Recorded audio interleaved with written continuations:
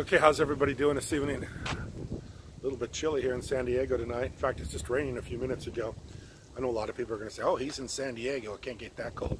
Well, it does get kind of cold sometimes, and tonight's one of those nights. So anyway, I want to make a video tonight. I didn't want to miss this evening because I know some people will say, well, he only makes a video when the price goes up and doesn't make videos when the price goes down. Well, I make videos if the price goes up. I make videos if the price goes down because I like talking about EOS. And right now I'm not concentrated on price, I'm concentrated on where this is going in the long term, and the long term is nothing but up. So I'm not focused on small ups and downs. I mean, that's just markets and the way they work.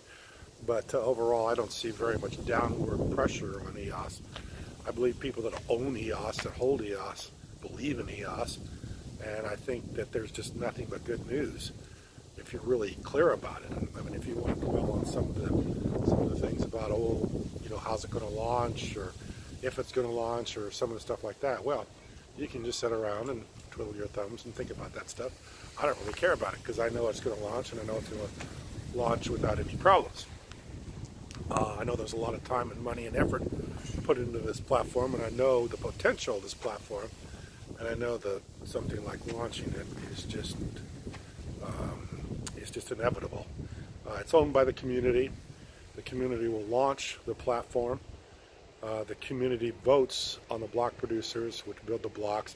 So essentially, the people own it, and they make the decisions how it's run. A true decentralized system, a system that runs without censorship, a system that runs without fraud, a system that runs without any downtime, and a system that runs independent of third parties.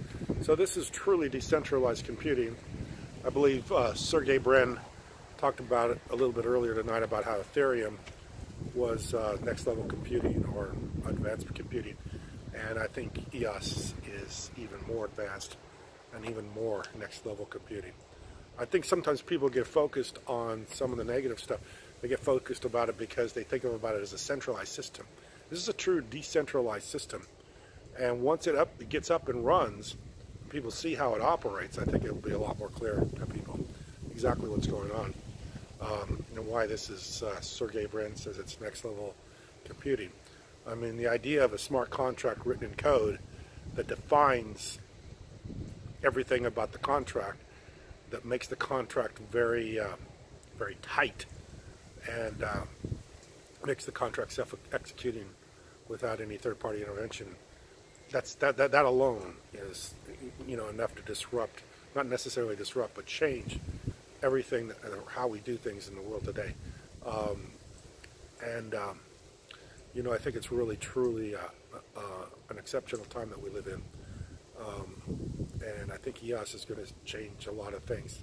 A lot of industries are going to change. A lot of things, the way people do, are going to change, and for the better. I mean, like I would never, ever, you know, really been that excited about this if I didn't think it was changing things for the better. And I absolutely think it will change things for the better. I think it will make people's lives better. I think it will increase people's standard of living. I think things will change for the better. I think it changed our economies. People worry and fear about future and how economies and how things will get done. Well, I think things like EOS, platforms like EOS, is going to make our lives a lot more better, a lot more efficient. So anyway, I'm going to cut it short tonight because it's a little bit cold out, and I don't want it to start raining on me. So I'll talk to you tomorrow.